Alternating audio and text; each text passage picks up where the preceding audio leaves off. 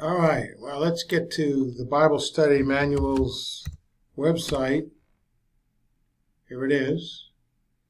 And we're looking at creationism versus evolution from a scientific point of view as we look at creation versus evolution from a scriptural point of view in Genesis chapter 1 and on. It's interesting to look at both kind of at the same time.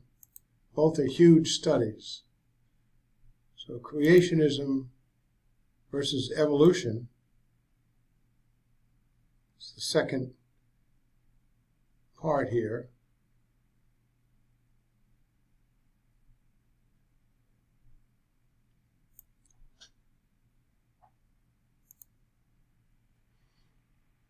Now, we've looked at most of it. We've moved on down to the classifications of species, indicating that they're artificial.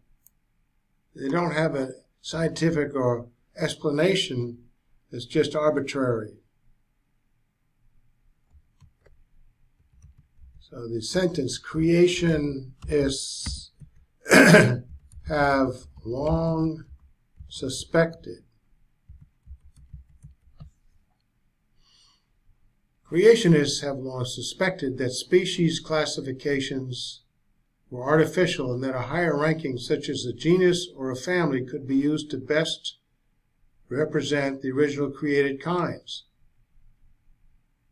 The study on primates and a cursory study on their animals tend to push the definition of kind to this level. We're looking at previously at science's definition of different species does not always reflect reality, in an article written by Institute for Creation Research.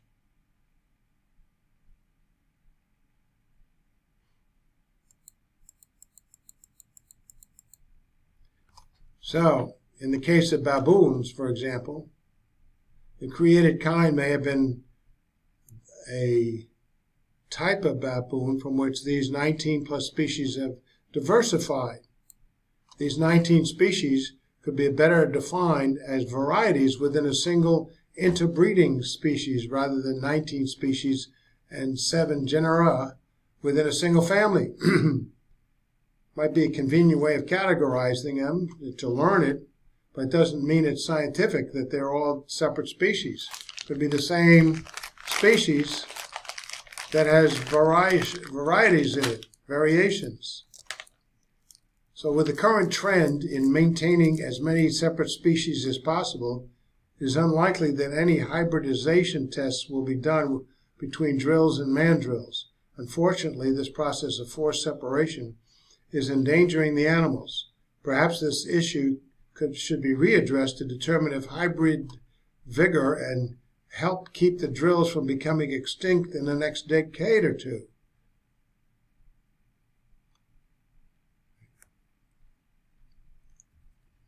Now,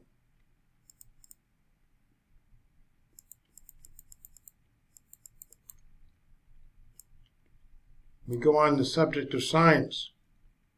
Scientific proof demands observability, repeatability, experimentability, and falsifiability.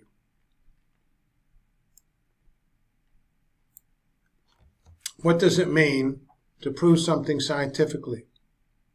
There are some people, and that is leading evolutionists who believe in evolution, who would say that we cannot and have not proved it scientifically, and that those arguments used to prove it scientifically don't really do so. Note that statement by Colin Patterson as he's talking primarily about natural selection. He says, turning now to the second aspect of the theory that natural selection is the cause of evolution, many critics have held that this is not scientific because the expression survival of the fittest makes no predictions except what survives is fit. And so it's dangerous, tautologous, or an empty repetition of words, not scientific. For example, if we were to ask, which are the fittest, one might answer be those that survive. So that the survival of the fittest means only the survival of the survivors. Sounds like double talk. In this sense, natural selection is not a scientific theory, but a truism. Well, if it survived, it's the fittest, but it may not be the fittest. It may be circumstances here different from over there on the planet. The circumstances weren't provided by the surviving species, but that's his position. Technically, it cannot be called scientific. Colin Patterson is the author of one of the textbooks used throughout the world entitled Evolution that teaches on that subject, and this textbook is a representative and firm believer in evolution. So how do we know what's scientific and what isn't? There are 4 basic criteria that are used in order to prove something scientifically. The first is observation, then experimentation, reproduction, and falsification. These 4 elements are necessary in order to say that an hypothesis is proved scientifically. Question remains, do we observe evolution? Notice the statement by Stebbins, a major evolutionist in our country. He says the reason that the major steps of evolution have never been observed is that they required millions of years to be completed. How old are you? Stephen Gould, perhaps the best-known evolutionist in our country at the time, says major evolutionary change requires too much time for the direct observation of the scale of human history. And he says, but that's not true only in the living world. We find it also true in the fossil world. Notice again from Gould, writing in Natural History, he says the extreme rarity of transitional forms in the fossil record persists as the trade secret of paleontologists. We view our data as so bad that we never see the very process we profess to study. Seeing, observing, you see, is what science is.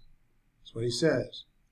Kitts, another prolific writer in the journals on evolution, writing in the Journal of Evolution, says, despite the promise that paleontology provides a means of seeing evolution, it has presented some nasty difficulties for evolutionists. As we go to the next element of proof, that is an experiment and repeatability, notice the statement by Dobzhansky, another very famous American evolutionist, writing in American Scientist. He says, these evolutionary happenings are unique, unrepeatable, and irreversible. Man evolved one time, he says, from the Australopithecine, and it's unrepeatable. It's not provable either.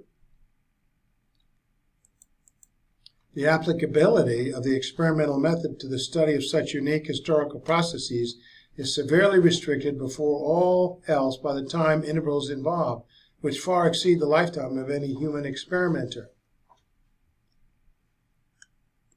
Unrepeatable, Dobzhansky. Outside the realm of experimentation by the nature of the subject itself. Unobservable, not repeatable, not subject to experimentation. The only element that's left is falsifiability. But consider a statement made by Stephen Gould in the publication Discover. Philosopher Karl Popper has agreed for decades that the primary criterion of science is the falsifiability of its theories. We can never prove absolutely, but we can falsify. A set of ideas that cannot in principle be falsified is not science. Now, the idea is theoretical testing.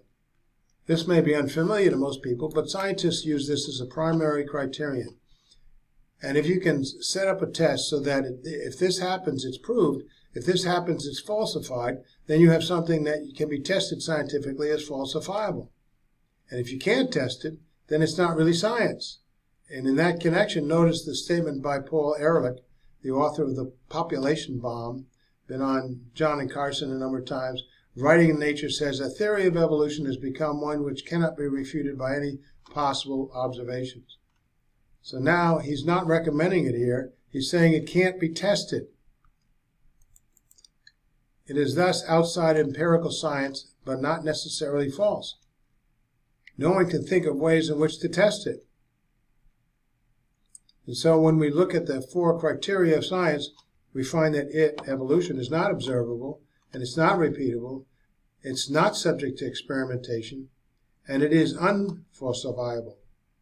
Now, when we say it's unfalsifiable, we say that it is true about much of the argumentation. We do not think it's true about the entire theory. It's true regarding natural selection, survival of the fittest. Those are tautologies that are not falsifiable or testable. In other words, as we will see as we proceed, it has been falsified. Darwin actually suggested one way in which it could be falsified. He said if you could point out there one area where elements would be so complex that they could not naturally develop, then we would have that which would break down, which his theory would not explain. And in Origin of Species on page 183, he says, if it could be demonstrated that any complex organism existed which could not possibly have formed by numerous successive slight modifications, my theory would absolutely break down. So gradually, step by step, it has to break down. And if there is something that we can show that couldn't have developed that way, then he acknowledges that there is a serious problem. But when you look at the four elements again, observation, experimentation, reproduction, falsifiability, as we have seen from these leading scientists, the proof or disproof of evolution is largely outside the technical realm of science.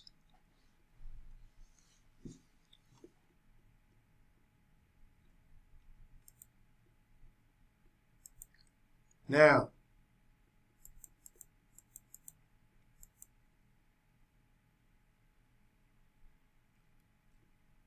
Stephen Gould, Science in the 20th Century. No myth deserves a more emphatic death than the idea that science is an inherently impartial and objective enterprise. Yet it continues to thrive among working scientists because it serves us so well.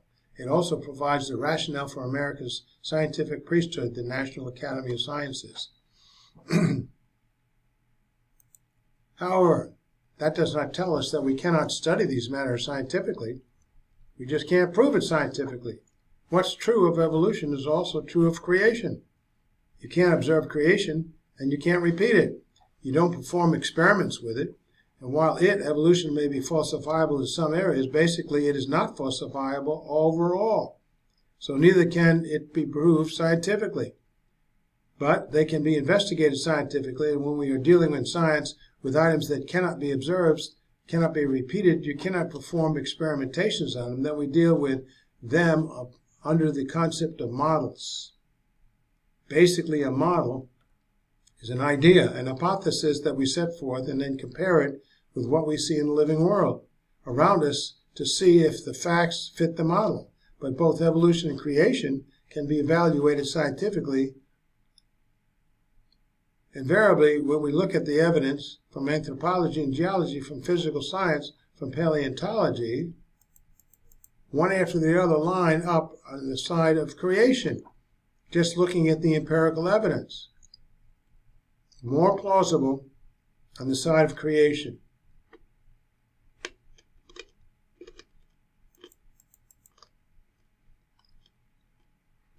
Now, we've been looking at Genesis chapter 1, which is part of this study on evolution versus creationism. At the same time, we've covered this, so we'll move on to the next step in creation versus evolution.